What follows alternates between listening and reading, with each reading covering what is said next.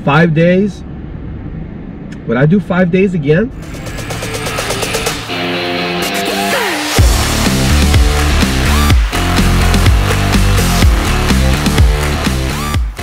Hey guys, it's day 5 and we start off by saying this. The weather out here, once again, it's very unpredictable. It switches on you. Last night, muggy, nasty, hot, and we had the few winds that we had were coming from the southeast. Now we wake up to winds coming from the north, blowing from the north, strong winds. So what do we have in plan for today? We're gonna try to pack up. We have so many things out here, as you can expect in the camp designed for 5 days.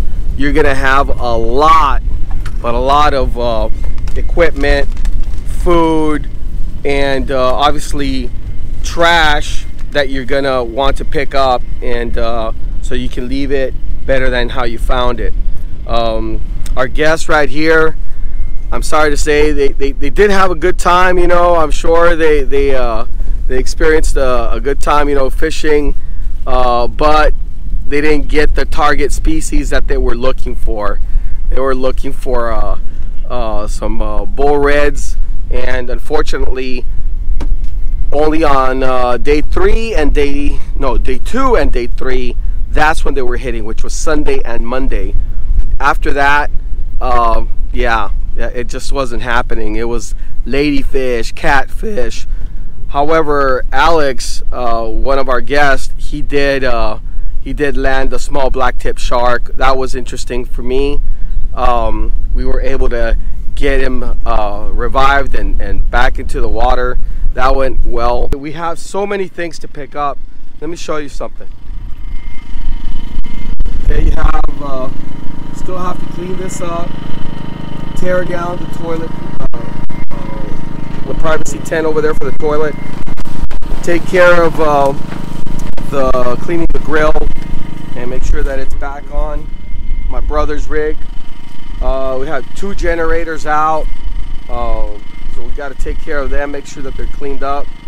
But then it's all the little things that you see around here, you know, that have to be picked up. And then of course, what seems like a daunting task is going to be like the tents, but that's not really a big deal. It's tough because of the wind. It makes it very hard for you to do stuff like that, you know, because things want to blow around and whatever, but it's not that big of a deal. I'm going to tell you, I think all of our fingers, like Junior, I know my brother Junior and I, our fingers are, you know, all jacked up. You know, there's always something that happens when you're handling fish, handling bait, handling your tackle gear, digging holes, you know, or doing whatever you have to do, you know, collecting firewood. Something bad is gonna happen. Not only that, but that salt, man, salt water with the sand, it really does a number on your skin, does a number on your body. So obviously we do not have, you know, a full shower over here, and we would just use every night before we went to sleep, we would use the water tanks that we have here sparingly, strategically on our bodies. I won't even go into detail because I don't want to, you know, but just in certain spots, you know, to make sure that we would get at least a good night's sleep. But don't expect a full body, you know, shower or a bath or anything along those lines. So if you're planning on doing anything remotely like this out here, just keep that in mind. My feet, man, I bought these Soft Science Terrafin boots, which are super comfortable. They're great. You can be in them for a long time. It's almost like walking on some of those cushy memory foam type mats. But good God, you know, it's if you wear them, and they're meant like for you, you're supposed to use them to go into the water, because they're, you know, they have these vents and I guess these little canals where the water flows out. But damn, they do a number on your feet. Like, so if you wear socks then your feet are all damp all day and stuff like that. So I tried using them without socks. They did a number on me. My other brother Rick, he bought them too, and he bought some for his son. And man, all our feet are all torn up. And I'll show you, what I'm talking about. But I think it's a combination of that sand and salt water rubbing along our skin, with that material from the shoe. And damn, it's just it hurts, so our feet hurt, fingers, fingernails, little things like that. We got stabbed by bait fish, and that's a best case scenario, guys, because bad things can happen out here. And yeah, I mean, God forbid, a stingray, God forbid, a jellyfish or whatever, you get cut or hooked by your own fishing tackle. So many things can go wrong. On day 4, we had 3 awesome guests show up to give us some support. They made it out here, and I have them here with me. I want to ask them what the experience was for them before I continue packing up here. I got Alex and Alan. They're brothers. Starting with Alex. Sure. What do you think, man, about the camp? What do you think? It was fun. Coming out here. It was a lot of fun. It was a little vacation. We relaxed a little. It was good. We didn't catch what we wanted, but it was good. It was still fun. Alan, would you recommend this, for somebody that wants to come out here, probably get off the grid for a little bit? Yeah. Explain to me, how you would, what would you do if I guess you wanted to do something out here? Any recommendations? Bring lots of food and water, lots of water. Be prepared to not have cell phone signal. Would you say it's important for people to be self-sufficient? I mean, yes. Self-sustained. Yes. Very important. Why? Yesterday there was people here in case you needed help. Today there's nobody here. So you kind of have to know a little bit of what you're doing. Prepare for the worst. Yep. There you go, guys. So this is not Club Med out here, okay? There is no system of support for you if something goes wrong. So you have to be self-sustained, or at least be prepared to be self-sustained. You got to make a checklist and probably think about everything that can go wrong. And even with all that, something will still go wrong and you're not going to have what you need. But that's what adventure is all about, right? Adventure is about danger. That's part of the definition of adventure. So some good friend told me that. So you can't have adventure without a little bit of danger in there, or at least the perception of danger, and that's okay. So we're gonna continue to tear down. Okay, well, goodbye, beautiful East Cut. Gonna miss you. I can honestly say, not right now. What I'm gonna do is I'm gonna follow my little brother out, and he's got a heavier vehicle, so he's gonna take the long route out, the longer route, and we're gonna see. I've never been that road down that trail, so it will be interesting to see how it looks, or what he's talking about. I just go through that little inlet and get out here pretty quick, but he doesn't trust it too much since he's got a diesel, much heavier vehicle. It is 4x4 obviously, but it's still, a different dynamics. You got a longer wheelbase, and I would just go left right here and take that other route, but I'm gonna be following him. And he did mention that it was a lot bumpier, and as you can see, it sure is. but let's see how it looks.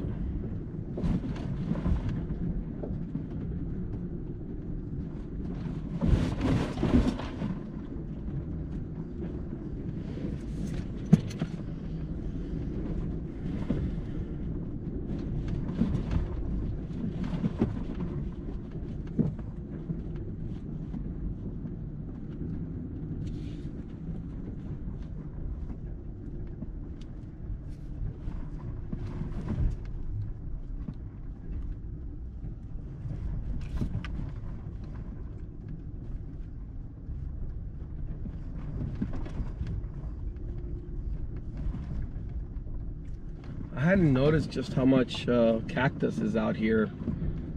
I come out here focused up on one or two things, and I don't really take the time to appreciate the vegetation and the other things that grow out here.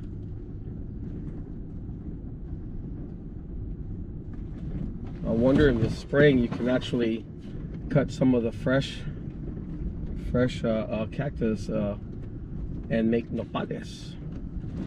So if somebody was in a survival situation, they could actually make some nopalitos out here, or sipalitos.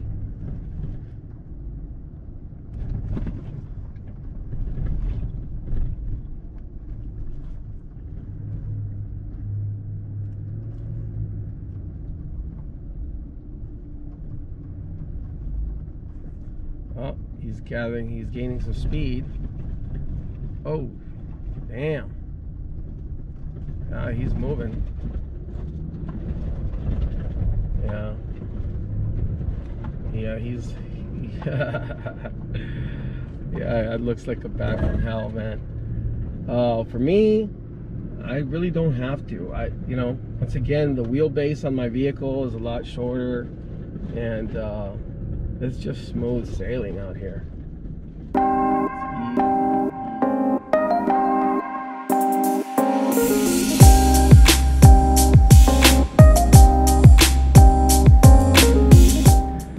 I am going to miss the East Cut. I will. However, I do miss my family. I miss my wife. I miss my children. I miss being at home. 5 days. Would I do 5 days again? Probably not. Not the 5 days. It's just, unless you bring extra water and, you know, you have some other form of support, you got to have I guess a better plan. It's ice. It's having, maybe, I guess if you had one of those Dometic freezer / refrigerators, and you had like a solar powered system where you could power up your fridge. That's overlanding. That's the extended stay type of planning. For other things like the ones that I'm going to be doing, which is really like maybe 1 or 2 days, I think investing in a Yeti cooler or something along those lines. I'm sure that there's other brands. I have to do my research. If you do know of another good alternative to a Yeti, please let me know in the comment section, because I'm always trying to find out a better way to do things out here. Yeah, ice was a challenge, water was a challenge, because you had to be very wise as to how you're going to use that water. And that's because I was carrying 21 gallons myself, plus another 5 gallons of drinking water, plus another 24 bottles of water for drinking, the plastic bottles, which I'm not a big fan of, because they just create more trash. And but if it's gonna be like 1 night, 1 day, or 2 days, I can, yeah, that's not a big deal. 5 days, however, yeah, that's a whole other thing.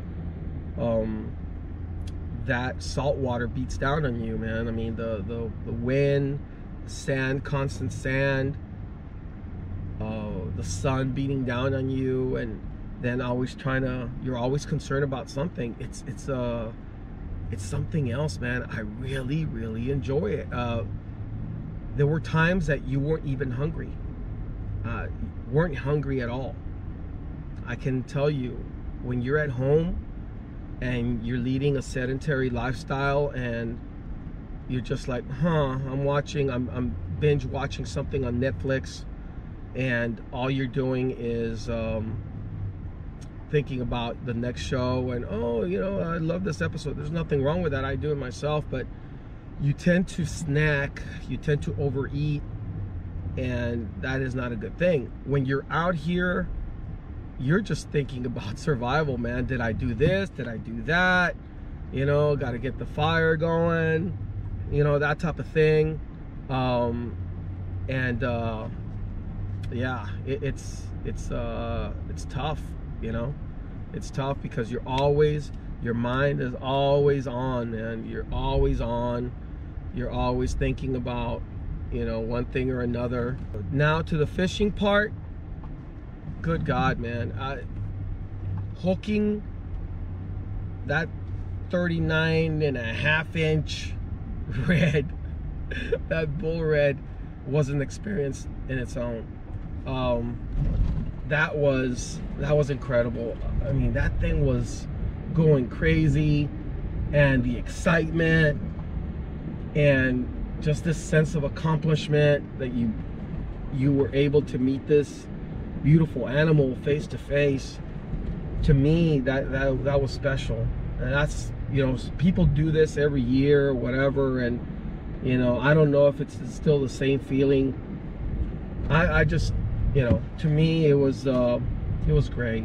It was, an amazing experience, and something that I would really recommend to any of you who've ever aspired to do any fishing, or if you're wondering what it is to hook one of these animals. It was pretty special. We didn't let anything go to waste. As you saw, if you've been watching my videos the last few days, we've had quite a number of guests, quite a number of people going by the camp and staying at the camp. You use the resources from the sea to feed the people in camp, okay? I used my tag. You're allowed one oversized red drum a year, and I used it already. So that's it for me in keeping. Not that I would want to keep another one anyway, but I wanted to keep this one, and we put it to good use by feeding the troops. So that was pretty cool. Right now we are heading out, and a couple of we got to dump the trash that we are carrying with us, and we're gonna leave that at Beach Access 6 to try to we cleaned up everything around the camp, and just made sure that everything was back to normal. We'll leave it as we found it.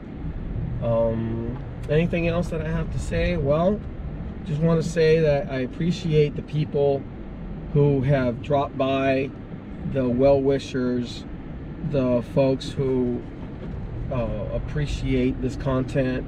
Thank you so much. You're the whole reason why I continue to do this.